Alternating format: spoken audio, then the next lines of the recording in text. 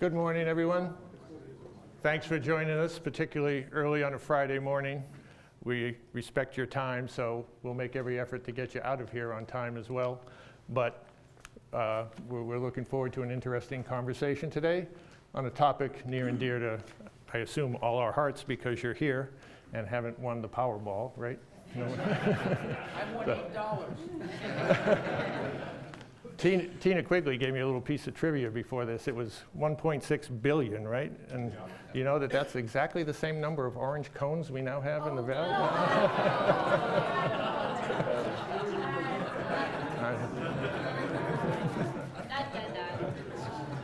Please tell me she's laughing right now. All right. I'm Bill Brown with Brookings Mountain West. Again, thanks for joining us. I want to thank our colleagues in putting this event together, our folks at RTC, including Tina. Angela is here somewhere, and is David Swallow as well. And I hope you saw out front our friends from Keolis are here with their information. Please talk to them as well. And while you're all distinguished, we have some people who are slightly more distinguished. I want to acknowledge just a few guests here today. That's right. A good host. You're all distinguished. Congressman Jim Bilbray is here right in front. Thank you. I saw Senator Mark Menendo earlier. He's here. Assemblyman Derek Armstrong is up the back there. And did I miss anybody? I know we'll have some people coming in. Oh, Deborah March is here from Henry. Excuse me. Thank you. And we'll catch up with any others that we should. I want to bring our colleague Tina Quigley up to say a few words. Thank you. I just wanted to say thanks to the fact that you showed up today to spend some time means that you are very interested in learning more about this mode of transit and how it might apply here in Southern Nevada. There's a lot to learn about it. It's not just as simple as the concept of light rail. And I also appreciate you being here because it seems to be that this is the first time in Southern Nevada that we've gotten as far along in a conversation about light rail than we ever have before in the past. And we appear to be a community that seems to be interested really in learning more. And in learning more, we become that much better at when we do get the opportunity to move towards implementation. But one of the things that we learn every time we do talk to another metropolitan area that has had success in implementing a system is that you have to build community support for it. You have to get out there and educate the community as much as possible about what it is, how it works, and how it benefits a community. So everybody in here, I know, and I know that you all you'll be evangelizing. And as you learn, you will share it with the community. I guess that's the greatest benefit that we could have out of something like this. So I thank you for coming. Great. And thank you for that. Yeah, our elected official leaders who are in here too. You guys are awesome about evangelizing this and just getting the community interested and showing support about what it could mean. So I thank you. I've got my boss in here too. So. Thank you. Thanks, Tina. So we're going to get right to it. We're going to go through a couple PowerPoint presentations for you. Just a word of advice. We have a website for the event, and we'll show that to you at the end of the morning. But the website's already up. It will have the PowerPoints you're about to see, hopefully before you get back to your office or home or wherever you're going, but in the immediate future. As will the videos of the event today, thanks to our colleagues here at Greenspun Hall. And we're very proud tenants of this building. Our offices are right up above us on the second floor, but it's terrific to have a resource like this to call on for an event like this. I want to just acknowledge our staff who've helped us with this event before and not at the end. You may have met our students, Ashley and out front, as well as, yes. And our office manager, Chrissy Nanton, couldn't be here, even though she planned this whole event, because with her inimitable planning skills, she brought her daughter, Olivia, into the world on December 31st. So she was planning right up until the end. So, so I'm going to bring my colleague. I've never introduced you that I can think of. I'm going to bring Rob Lang up here. Rob has made a career out of studying cities, particularly southwestern Sunbelt cities. He's taught, written, researched, and you've probably heard him on more than one occasion on various issues, but we couldn't have a better speaker to walk us through what cities around the country have done, are doing, and will be doing, and then take a look at Las Vegas and offer some suggestions there. Rob? Thanks, Bill.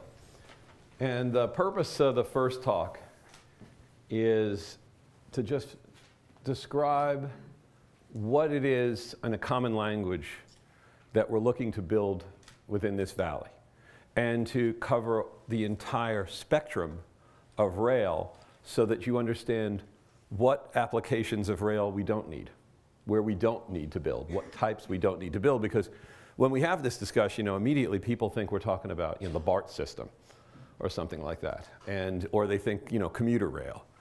And we have these discussions where, and these are thoughtful people often, that say, can we drag it all the way up to Moapa? If Moapa were Provo, yes. So, they say, for example, how come Salt Lake City has, an extension of its system that goes to Ogden and Provo? Ogden and Provo have over 500 million people each. If you've got 500 million people, we'll extend to you. But the spatial reality of southern Nevada is that our urban form is a blob. It just fits in one discrete space. The good news for us is that we don't have to construct a layer above light rail. We don't have to go really to commuter rail. If we did, if we ever wanted to go to a place like Apex, say, which is going to probably develop a pretty good industrial base now, it looks like it's on track. We do have the option of using a borrow from the freight system, that they do in Southern California in Metrolink. We have options for doing commuter rail if it was absolutely necessary, but that is not the first priority. The first priority is the city-making structure of either light rail or streetcars. And I want to go through the country and talk about examples of all that, starting with the high-speed rail. We have one true high-speed rail line, and it barely goes high speed through the Northeast, and I think people have been on that. They're giggling. I've been on it, certainly. It takes much too long to get to New York City from Washington than it should in any other developed country in the world. You'd be whisked there, but maybe we jump all over that with the Hyperloop. We're talking long-haul inner metro, long-haul commuter, heavy rail systems, our light rail system, and I think we could use an overlay maybe of a streetcar system. And then there's also places with multiple systems. So what's the best choice for the valley? We're not talking about bringing rail service to the entire county. We're talking about a much tighter space that never really gets past the Beltway, that never gets past the sort of urban core of the region, that maybe ends up in North Las Vegas just past the downtown in a park and ride, or ends in downtown Henderson, let's say, as the furthest reaches of the system as it would go. So I want to go and spend a little time on this table to start, because this is the sort of master table that covers all of the cities I want to touch upon, the types of rail, and you can see there's a diversity of places that have rail from east to west. Certainly there's a lot built in the southwest and west recently, and you see, for example, the year service began on these. Most of these are fairly new. The oldest system is the Bay Area Rapid Transit, which was actually three trains were built at once. Metro in Washington, D.C., MARTA in Atlanta, and BART under the Great Society programs from Lyndon Johnson. And it was a fresh start at heavy rail in 3 regions that had no history of it. And it's the last sort of big lift we've done in this country. LA did it on its own. LA built heavy rail on its own. It wasn't part of this program, but this was heavily subsidized by the federal government, as a matter of fact. And so that's the oldest one we're looking at here. The newest is the streetcar, and yes, they have a streetcar in Tucson. Tucson has beaten us in light rail, actually. And usually, Tucson doesn't even have a beltway. So Tucson usually doesn't beat us in anything. So, that's interesting in itself. The other thing is, yeah. Can you tell the difference between what streetcar is? Because a lot of times people think streetcar is a trolley or a... It is a trolley. Well. I'll show you. We'll talk more about that. Yes, all this is, it's the weight of the train, the speed of the train, the distance between tracks, the segregation of the train from people. So a streetcar is the most intimate in that it doesn't have real stations. If you're in Portland, you notice that there is a system, MAX, that goes out to the airport, and it hauls when it's in the flats on the way out to Portland Airport.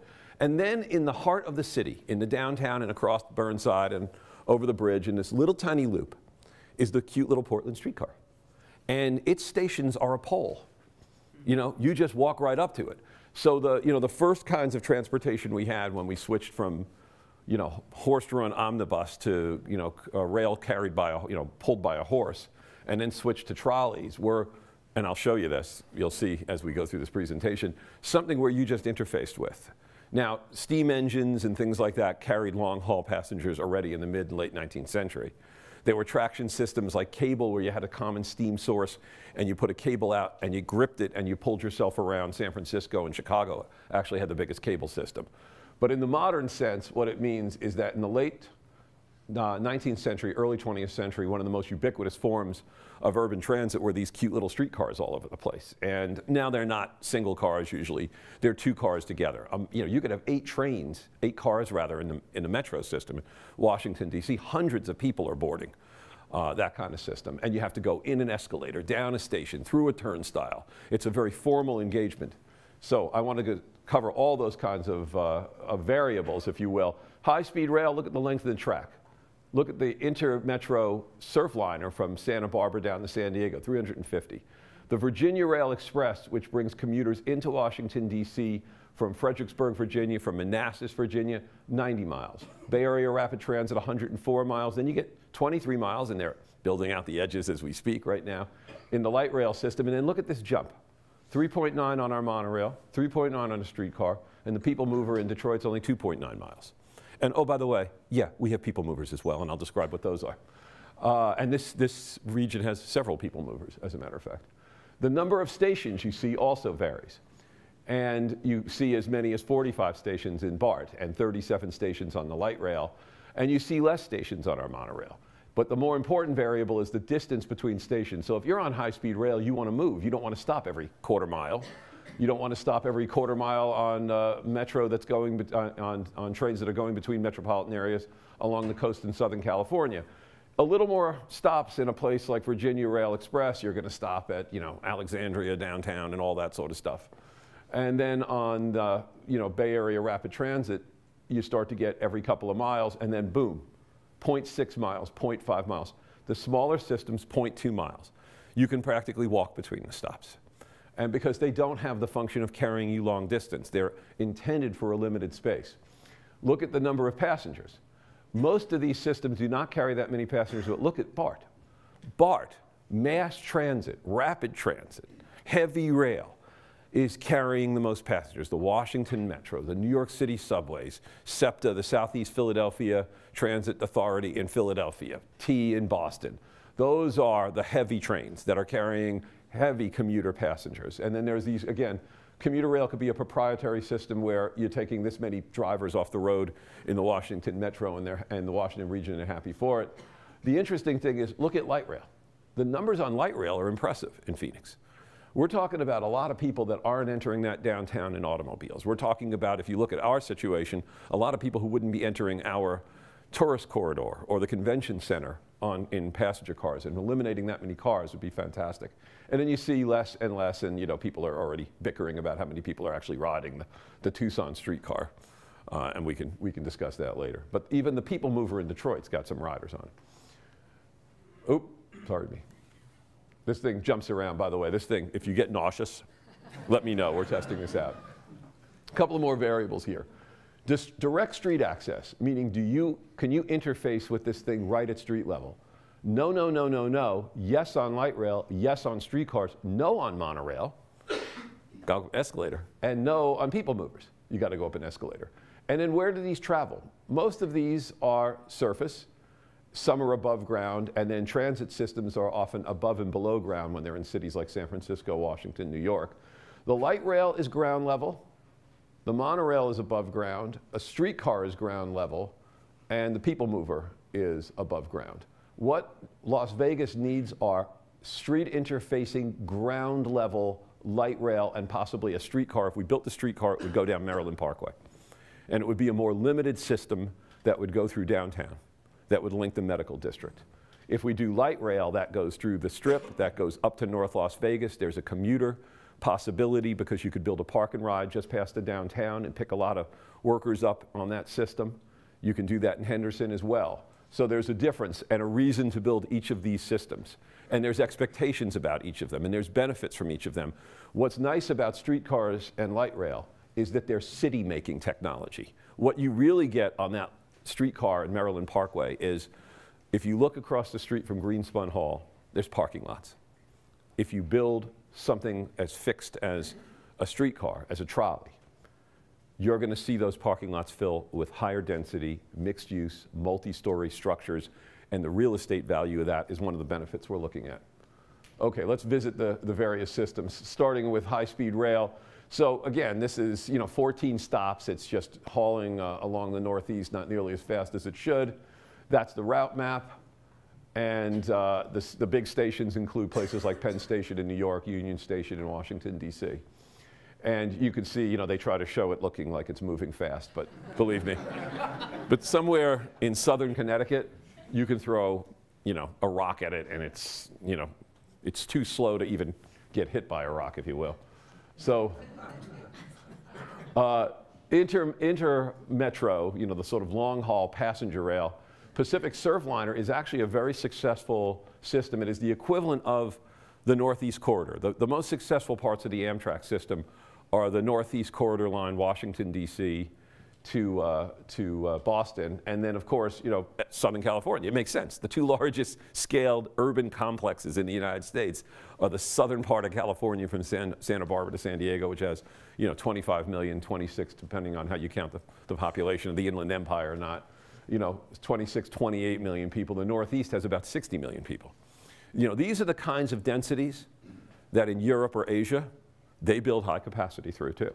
It's not that the US lacks the densities to build, and LA is an extremely dense environment. Actually, New York, if you look at satellite imagery and you do the calculation of how many people live per net acre, and the satellites can give you these because they're looking at resources and whether or not we're using too much farmland, and they calculate out through an algorithm how much people are living in relatively high density. The densest region is New York. Second is LA. Third is Las Vegas. And the reason is that we're hemmed in. Mountains, BLM, go ask the Bundys. They feel hemmed in. And we're desert, and you got to put water to everybody's house, and you have small lots. You might have single-family homes. And the interesting thing is we just don't make a lot of use of that right now. What we have is the highest density without any of the accommodation of that in terms of pedestrian orientation, in terms of city making. So we have all of the sort of built form that would imply an easy and successful conversion into some form of rail transit. But it's just we haven't had the will so far to build it. And as Tina said earlier, I think she's right. I think we're as close as we've gotten, and I think we're going to go to completion on this. So this thing runs along from San Luis Obispo, really north of Santa Barbara, to San Diego. It has this wonderful stretch, by San Onofre or Carlsbad, and those nice stations where you're riding along the beach. So if I had to pick one, I'd rather ride this train than the Northeast Corridor, which is barrels of toxic waste in New Jersey. Barrels and barrels of toxic waste. I could say that because I went to Rutgers University, and I had to take this train from New Brunswick to New York all the time. And the whole path was the history of the Industrial Revolution from the chemical perspective. And there it is on this nice little bluff. Don't rain too hard, El Nino. You'll wash that bluff away. That's the one thing is Southern California's fragile. All right, going back to the commuter line. So VRE is this system that's, people have jumped onto the freight line here and borrow the freight line so that, when people say, why are we running these trains? You're already doing freight. So it's about, and you already have metro stations like at Old Town Alexandria. So it's an easy thing to do. There's times where the thing has to go slower in the summer because the tracks heat up and everybody complains. But if you live in Central Virginia and you work in Washington, this is one of the best options you can take because this system is something that avoids almost all that traffic heading into Washington from the south, which is heavily laden. So it's popular that way. And here's just two looks at the track all the way past Manassas and down to Spotsylvania, past Fredericksburg down. You see the little, P, those are park and rides. It's intended for commuters. The primary person entering this is leaving the car somewhere else because, and people say this about, let's just say if we did high-speed rail to Los Angeles. People say this all the time. I don't want high-speed rail to Los Angeles because it only goes to Victorville. Well, here's a conversation I've never had in Washington. No one's ever said to me, I don't want to go from DC to Richmond because the thing stops at Spotsylvania. Here's why. They don't use it. People in Washington realize something. I don't ride VRE. It's for commuters. Here's the point to people who are bitching about Victorville. Hey, if you live in Las Vegas, stay off it. It isn't for you. It's a railhead in a place where people would use a park and ride. And they would come over Cajon Pass. Why can't we go over Cajon Pass? Why don't you ask Warren Buffett that? He owns it. Okay? It's for freight. And it's heavy freight because the port at LA is the busiest port in the country. And the Alameda Corridor spills out through Cajon Pass. And those freight trains are coming one after another. So Victorville is as close as you could get to the, you ready for this? 5+ million people living in the Inland Empire who would find it more convenient to go to that station, park their car, and not get stuck in traffic from St. Rose Parkway all the way down to the border in California on the way home. It's a park and ride system. So in the Northeast, when they have discussions about park and ride to Washington, in places like Central Virginia, in Maryland, no one has to go into the public realm and say, please don't write hateful comments in the newspapers.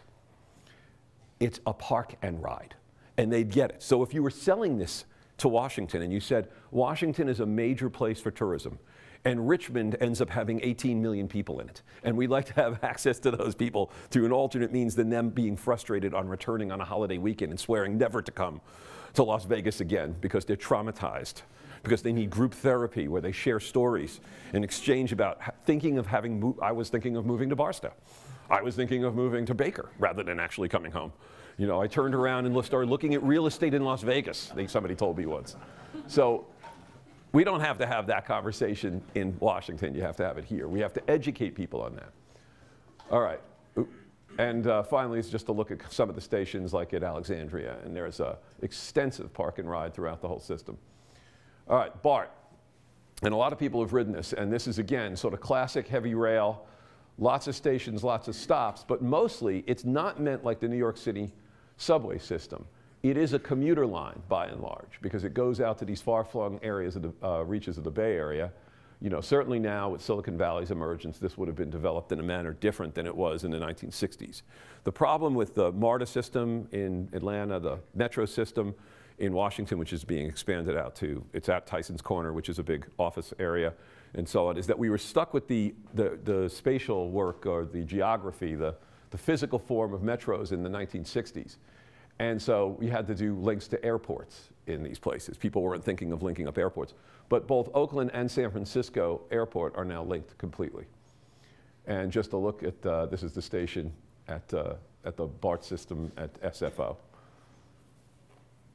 Phoenix Light Rail is worth focusing in on because this is probably going to be the closest approximation to a system we do. And again, it just links urban Phoenix. It doesn't go all the way up to, you know, it doesn't go way out to the West Valley. It increasingly goes to the East Valley, and they'd like to expand it.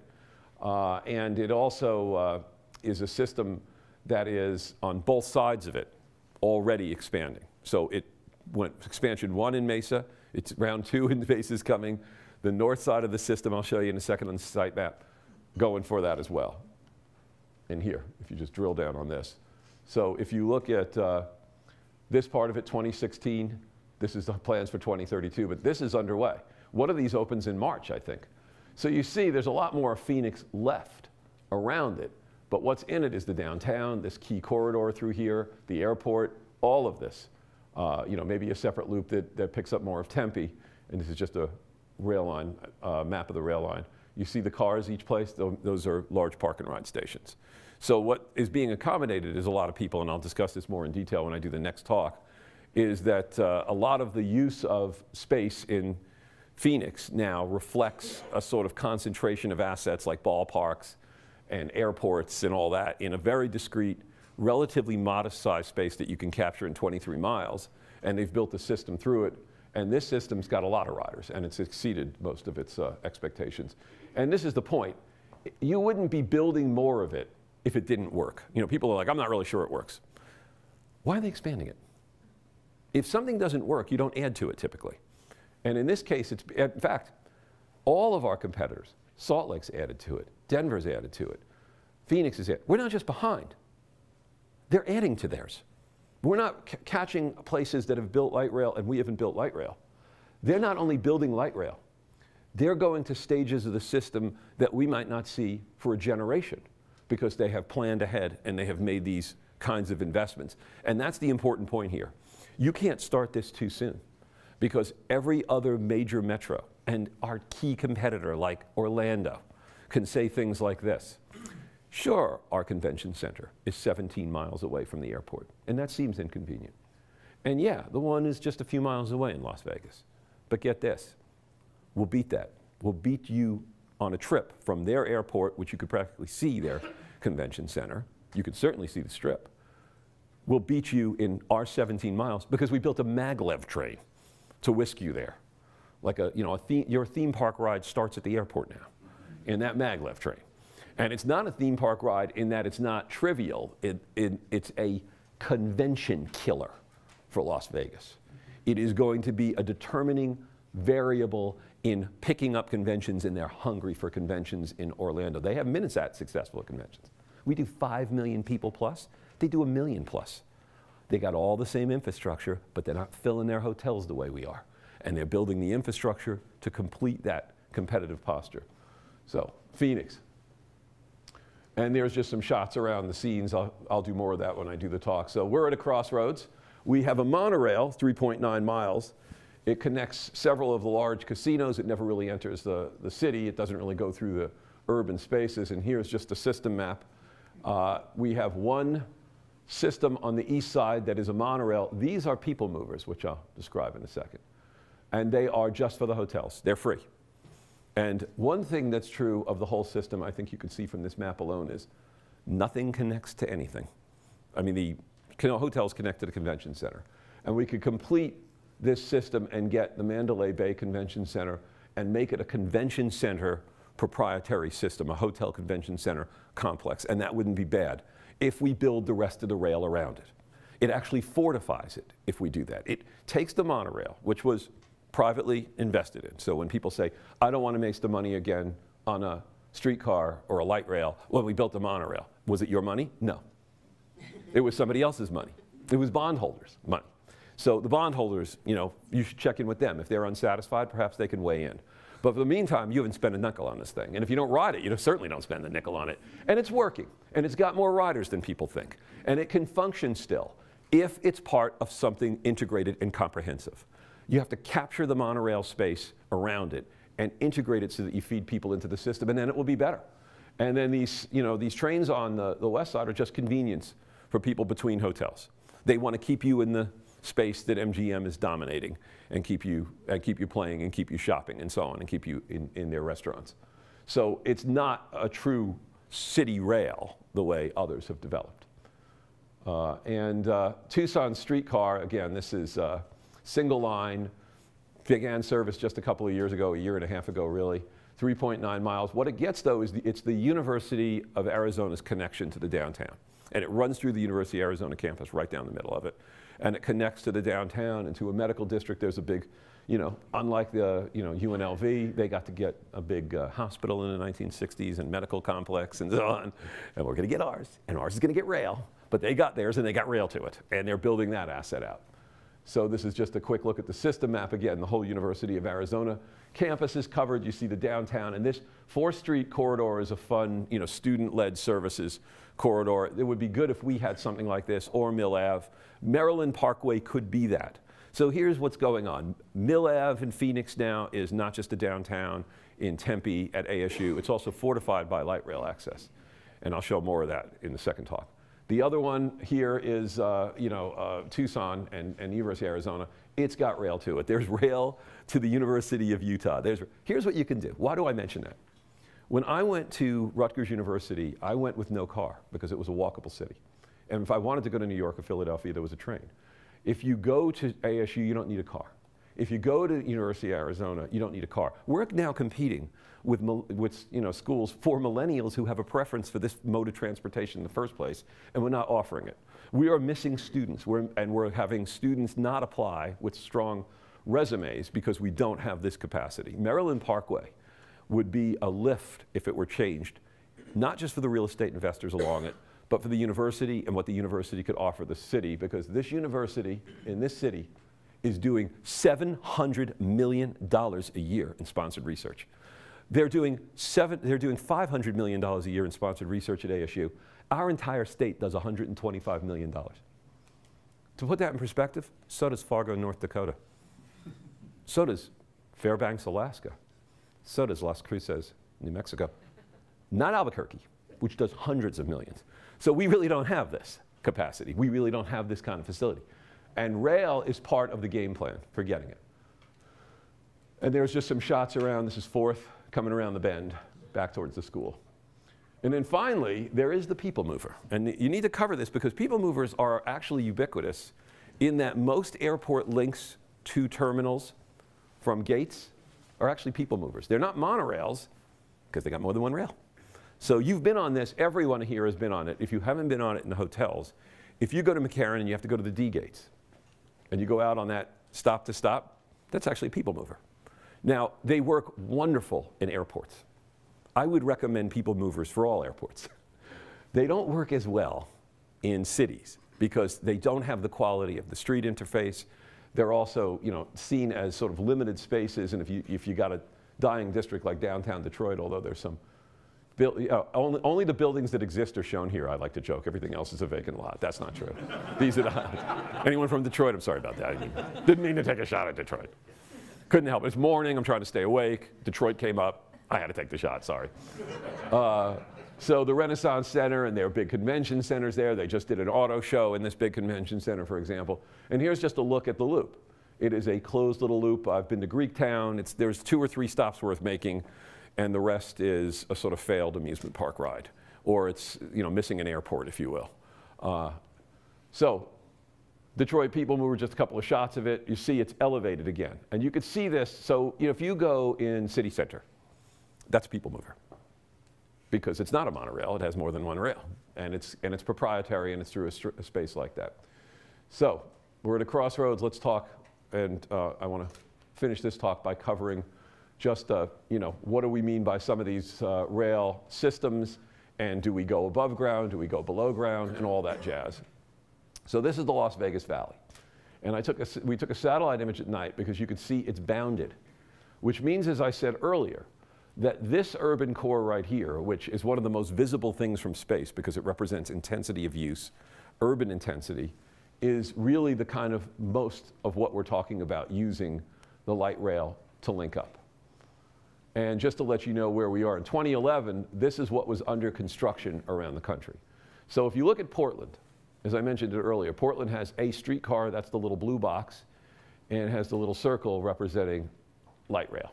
So what they do is they do multiple systems here, opening, construction started, construction's continuing, and you see it around the country. They left a couple of places off. I don't know why they thought, I guess at this point in 2008, Phoenix was done. So it had been completed. But you see how busy this is around the country, and what Washington has is a metro rail, which is really the transit systems like the Bay Area I was talking about. So what's really changed in the last few years, and starting in the middle of the last decade, is how many systems have taken this on. You see Texas cities that had no experience with it. Orlando has commuter rail and now has a maglev. Miami has trains, for example, Norfolk.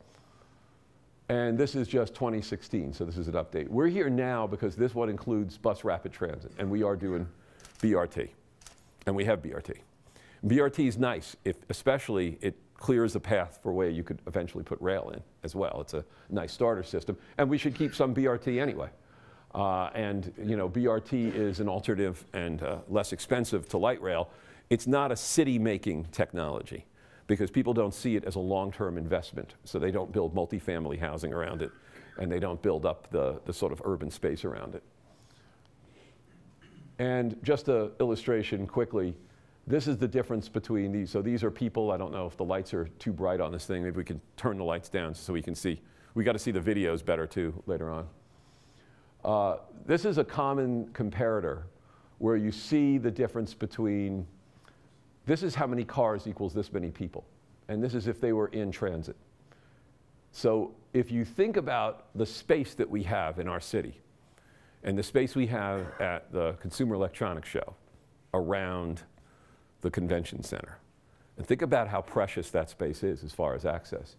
Every single passenger in a vehicle like that is basically taking up a lot more space than would be people packed in a train or in a bus or any other form of transit, or biking, and they're biking right here. So a big question, elevated, street level. My sense is that most of the system here would be street level. We may need to drop down because we have already such urban intensity on the Strip, and it may prove so disruptive that we might have to switch modes and leave ground level. But the essence of a light rail, the heart of it, is that it's convenient for street access. So when I was recently, in December 30th, you'll see we have video from when I was recently in Phoenix, I was in such a system where you feel the intimacy of just walking right up to it. And if you've already got your passage for the day and the train's coming, you just hop right on, you can bike right on, you roll it, it's at grade even. And that's different when you look at what we have around here. So this is just a shot of city center. Perfectly fine going hotel to hotel. This is Las Vegas, New Mexico, by the way, which had a streetcar at one point. So I'll leave it. I don't want to get way into the controversy. But if you're doing light rail, most of it's going to be grade. Most of it's going to be street grade. If you're doing a streetcar, it's certainly all street grade. It's a streetcar. That gives it away right there. It isn't a people mover. That's from the 60s. It's not, in the future, we'll all be on, people movers and all that sort of stuff from when I was a kid. And we've had, challenges going below ground in Las Vegas, just as an editorial note on that. As you see, we've had not a lot of success. All right, I'm going to go on to the second talk now and just stay put, and I'll do Q&A at the end of it all. And because I'm trying to speed through this, you all have busy lives and a busy day ahead of you, I'm sure, although it's the start of a 3-day weekend. But if you could, Jennifer, load up the next talk.